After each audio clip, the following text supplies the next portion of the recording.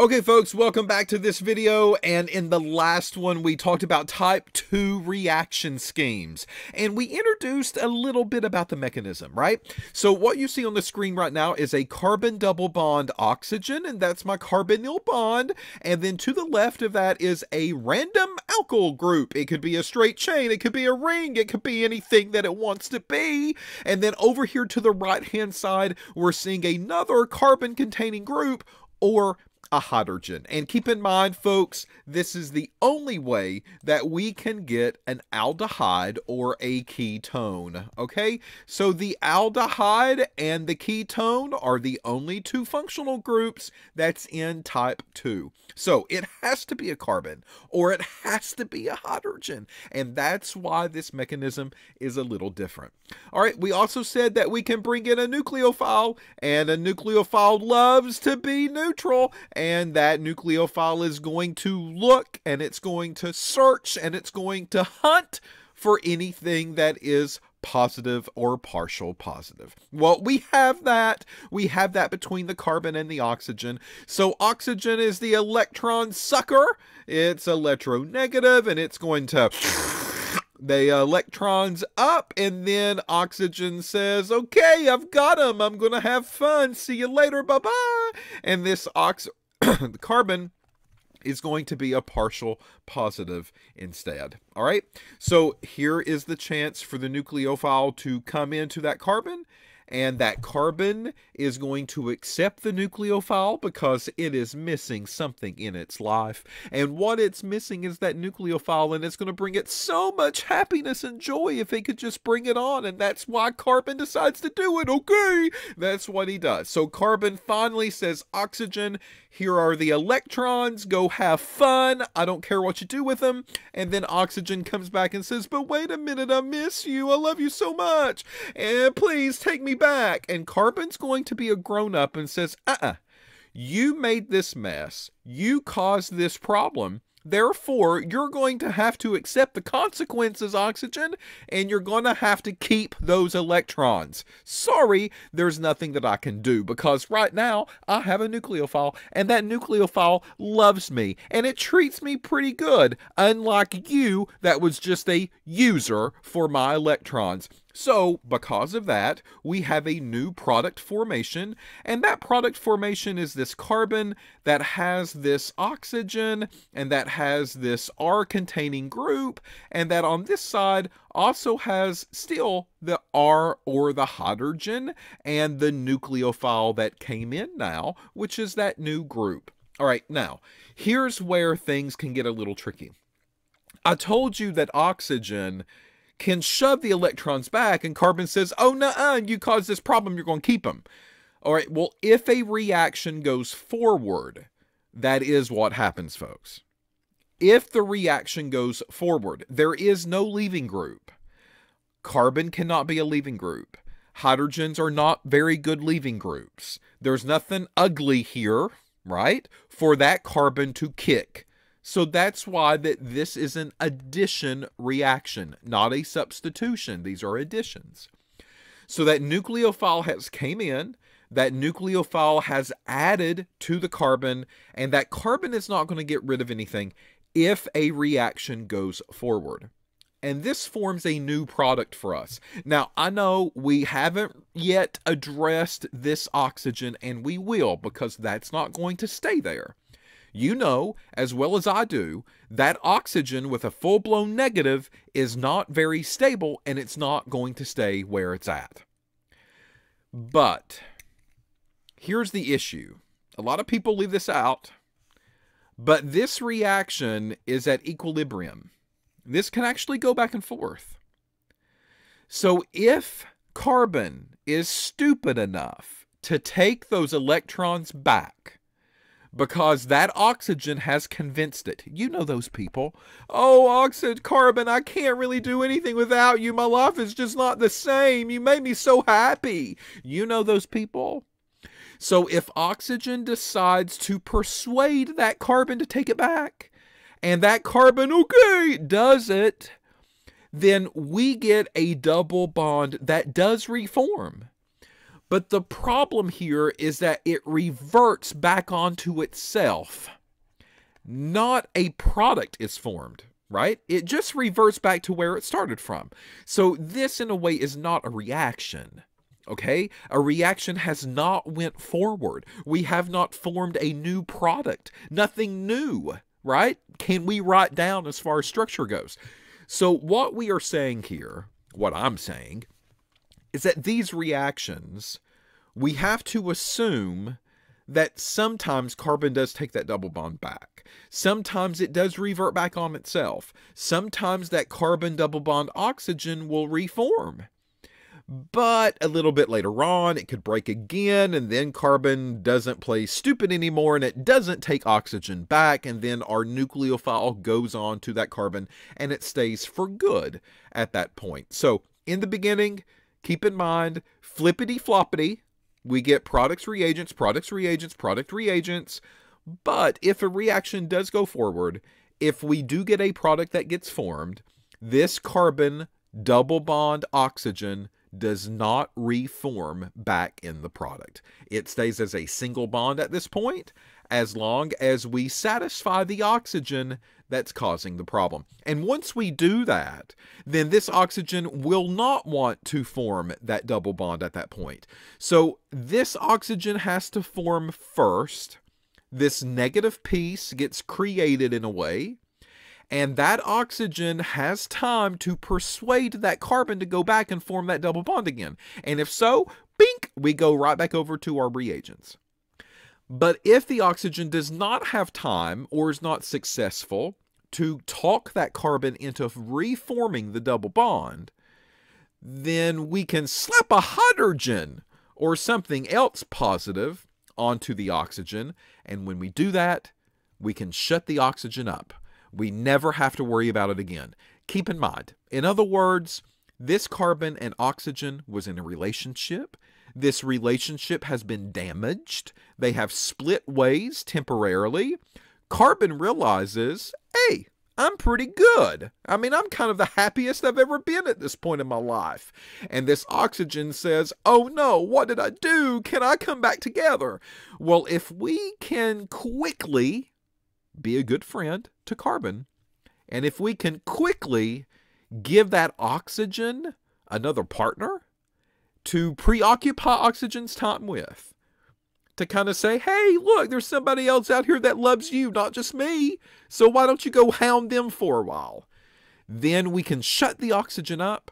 We do not have to worry about oxygen persuading that carbon to reform the double bond, and then we can form our products like we see fit. All right, so there is the reaction scheme for the Carbonyl Type II reactions. Now, I want to do some real examples, right? I mean, there's no sense in talking about all this theoretical kind of stuff if I don't do some real examples. And what I want to do is go back and dig up little potholes along the course of the semester that you might have forgotten about at this point. And I'm going to go back all the way toward the very beginning, and we're going to talk about the Grignard reactions again. Okay, so this gives you a very good review of maybe some of the organometallics that we covered and that we talked about back in the day when we were having so much fun. All right, so let's talk about Grignard. What was Grignard? Do you remember the metal? I hope so. That metal for Grignard was magnesium. So I can get magnesium and I can put that into the presence of ether. And ether was ethyl ether. That's why it's an ET for ethyl, not ET the terrestrial. So ET2, meaning two ethyl groups, ethyl ether, which means that this is a carbon and a carbon. There's my two carbons, ethyl, and then the oxygen, and then the carbon, and then the carbon. All right, so this is the ether structure. It was just a solvent. Remember, we couldn't have water. And if I take this magnesium and I react it with an alkyl halide, it didn't really matter which one. I'm just going to pick ethyl bromide here. Then what we can end up doing is forming a Grignard reagent. So magnesium squeezes in the middle, remember that, between the carbon and the bromine. And this is what we call the Grignard reagent. And the reason that we did this, folks, for any organometallic mainly, was this was a way that we could create a negatively charged carbon. Remember that? So here I have went back. I've dug back into the organometallics. I've brought them back. And now we have an ethyl group paired onto a magnesium bromide. So this created a negatively charged carbon. And this is one of the ways that we created carbon-containing pieces that were behaving as nucleophiles. And folks, that's how it's going to be related to this lecture, because I'm going to use that nucleophile and I'm going to react it with our carbonyl bond. Now, I could have done this at any point in time, but I thought that this would be a very good way toward the end of the semester to go back and pull out little tidbits of information that we've learned along the course of a semester, just to do a quick review in the meantime, because I keep saying organic is foundational. What you have learned weeks and weeks and weeks ago will come back and bite you in the behind. And here we're seeing it happen. All right. So now I've got this nucleophile. Okay, well, what do you want to do with the nucleophile? We're going to react it. What are you going to react it with? A carbonyl. What type of carbonyl? A type II carbonyl. I could have reacted it with type 1 if I wanted, but we'll do a type 2 here. All right, so here I'm just going to put a carbonyl with a hydrogen on either side, a hydrogen to the left and a hydrogen to the right. Do you know what the name of that compound is? I hope so. We just talked about it. That C double bond OH is an aldehyde. Okay, well, I know that this is an aldehyde. There we go. What type of aldehyde is it? Well, there's a one carbon chain. The common name for one carbon is form. So this is formaldehyde. If I wanted to IUPAC it, that would be methanal. Methane, drop the E, add AL for aldehyde. So methanal or formaldehyde. And we're going to react this with our incoming nucleophile. And this is a CH3, CH2 with a MgBr that is present. So that is a Grignard right there. So you had to keep in mind, oh, Grignard, metal, makes the carbons change. That's the whole reason that we use them. These are now negative pieces. They are not positive pieces. So if I wanted to show the curvy arrow mechanism, I would start my arrow at the negative piece. I point it to the partial positive carbon. Bing, there we go. And carbon says, okay, come on. And then oxygen is there and it sucks and sucks and sucks all of those electrons up. And then when we do that, we get a product that begins to get formed. All right, so what is that product? Well, that product is my carbon that now has a single bonded oxygen that is fully negative at this point. And then on this side, we have a hydrogen. And on that side, we have a hydrogen. We've not done anything with that yet. It's still there. And then we have just added on a CH2 and a CH3. So I have elongated a chain. That is what I have done here. All right. So we know that this is not going to stay around very long. That oxygen carries a full-blown negative. And if I want this product to stay around, I have to incorporate a second step in most of these type II carbonyls. And the second step is a requirement because I need that oxygen to be satisfied. I need this oxygen to be happy. So that way it doesn't try to push and push and push those electrons back down to create that double bond, and it can leave carbon alone. So the only way that I can do that is if I add some type of acid at this point. So I'll just write H+. It can be any type of acid that it wants to be, as long as it's a proton donor. That's really all that we care about. So if we can get a proton to go on to that oxygen and satisfy that oxygen's needs for now, then this will stop the constant harassment that we see on that carbon of what was a carbonyl bond. And now we have formed an alcohol. That's what we formed here, folks, all right? So here's the key with type 2 reactions. Aldehydes and ketones are going to behave similarly. A nucleophile comes in, breaks the double bond, and this carbon is very hesitant to take the double bond back. And the reason is because its choices are hydrogens and maybe carbons that come along. Or if it's not a carbon, it's a very good group to keep. In other words, they're not very good leaving groups. So carbon has some hesitation. And the only way that we can prevent that double bond to reform is to satisfy that negative oxygen, and we will see a protonation almost every single time in the last step of these reactions. And that is why we need that negative on the O to not be there. So a proton serves that purpose. And what we have formed in this reaction, look at this, is an OH group onto a carbon chain. And that OH group right there, that is an alcohol. So you should be able to name that alcohol group. We started that with the beginning of the semester. Look, I have included organometallic examples. I have included alcohol examples. I've included nomenclature. I've included reaction schemes all into one fell swoop. Look at me. So let's go through and talk about how to name that compound. The longest carbon chain here is a 3-carbon chain. 1, 2, 3. So this is a propane, and then we're going to the E at the end, and we're going to replace that with an OL, because folks, it's an alcohol. It ends in OL, so our propanol ends in OL as well.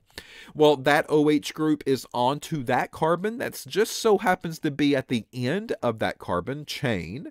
So that is spot number 1 and spot number 2 and spot number 3. So I can write a 1-propanol here, or I can just simply write propanol, and it's understood to be carbon number 1. All right, so there you go. Some quick reviews of alcohols, nomenclature of alcohols, organometallics, Grignards, type 2 reactions, carbonyls, double bond chemistry, electronegativity, the definition of nucleophile, and protonation, all in one example. Look at that. I told you, it's foundational. It's built up.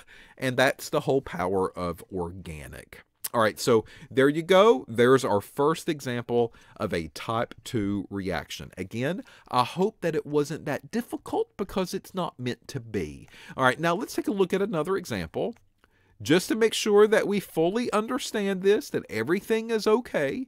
So here I have another aldehyde, but I just don't have a hydrogen to the left. The other example I did, but here we'll change it up a little bit, and I don't. All right, so here we go. I'll use another Grignard, and I'll say, what is the product of this reaction? And you're going to look at this and go, no sweat. I've got this. This is, elementary at this point. This is no big deal. All right, so I'll draw the reaction scheme just so that you can kind of follow what will begin to happen in the product formation. But this is our negative nucleophile piece. That negative nucleophile piece sees that carbon, and that carbon shoves the electrons up to the oxygen. The oxygen tries to shove them back down, but carbon says, nope, no way, no how, not this time. So I'm just going to redraw my reagent. That's typically what I do in these reactions, just like they are. That way I don't lose my place. And then I'm going to that double bond in half, and that oxygen gets those electrons because of that. And then we're going to add the nucleophile that came on. And that nucleophile that came on is that CH2, and that CH2, and that CH3. All right. Now this stays temporarily until in step number 2, I'll then add H+. All right. And that H+, the point of that H+, is to protonate the oxygen that has now been formed. All right, so I'm just going to redraw it again. No big deal. I can do that. No one's going to scream at me. So there's my OH group now. That's still a hydrogen there to the right. Down here, it's still fine. I can still write my piece there. And now, what if I asked you to name everything? What if I said, name the reagents and name the product? You should be able to do that at this point. All right, well, let's kind of go back and review.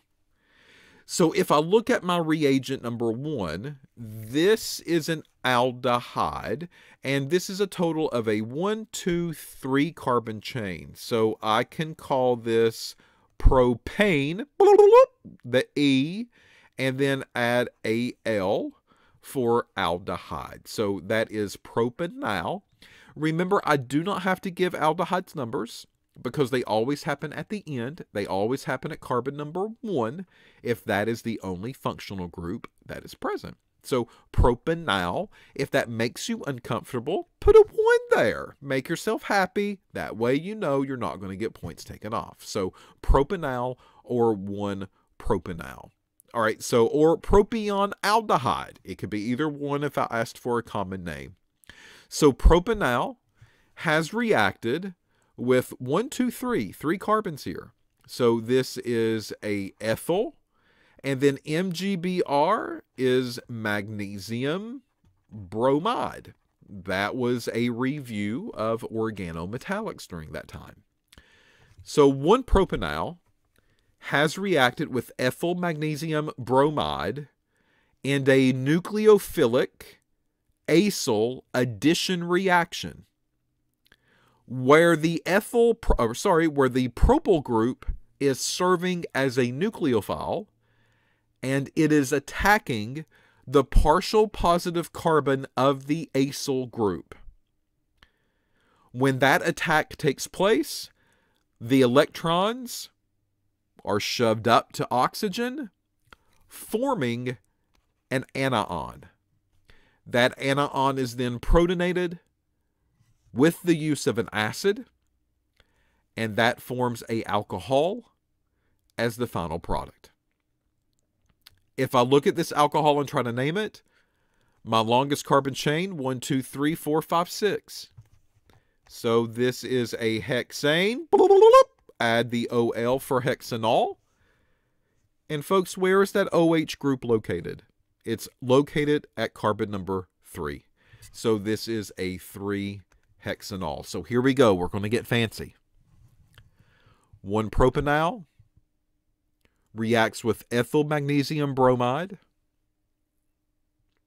to generate a nucleophilic acyl addition reaction, forming 3-hexanol as a product. There you go. That is basically what this is built up to. Once more, all of these different type of topics that we have discussed all throughout the semester are getting wrapped up into one big example at this point. All right. Other things that I can talk about, what type of alcohol is that? Is that a primary alcohol? Is it a secondary alcohol? Is it a tertiary alcohol? What is it? Remember, we talked about that importance as well. Oh, okay, that's pretty simple too. This OH group is onto a carbon, and that carbon's attached to 2 others, one there and one there. So that means that this is a secondary alcohol, Tracy. I know that. So give me the points and hush up and take me off to the next example problem that you want me to do. All right, so that's pretty good. There's a review of even classifications of the different alcohols that we have. All right. Okay, so now we've done 2 examples of ketone or aldehydes. Let's do an example of a ketone. And what you'll see is that there's really no difference, folks. If you can do one, you can do the rest of them. No big deal. So here we'll do a ketone. I'll keep it kind of simple. There it is. And we'll use another Grignard just so you can kind of keep refreshing that. And we'll use a simple Grignard, CH3, CH2 with a MgBr. And I want to know what goes forward at this point. What type of product is going to be formed? And I'm going to clean this up a little bit. And I'm just going to say, well, in step number 2, we're just going to go ahead and add an acid. So we know it's coming. So let's just go ahead and prep for it. All right. So just like before, I will start with my reagent and I'll just redraw it. So CH3, a carbon, double bond O, a CH2 and a CH3. So I know that when this nucleophile comes in, it's going to attack that carbon of the double bond. There it goes.